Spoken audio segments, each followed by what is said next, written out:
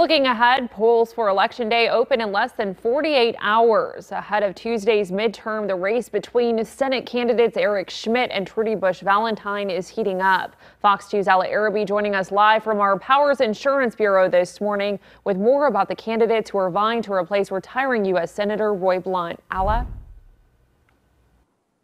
That's right. Thousands of people already cast their votes early in St. Louis City and St. Louis County. This is the first election cycle with the new no-excuse absentee voting law, allowing people to vote 10 days ahead of Tuesday's election.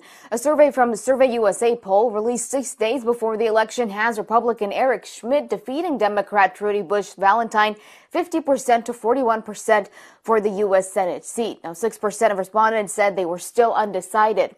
Previous Survey USA polling also had Schmitt winning the race. Busch family heiress Trudy Busch Valentine is seeking a public office for the first time, running to fill Roy Blunt's seat after he retires.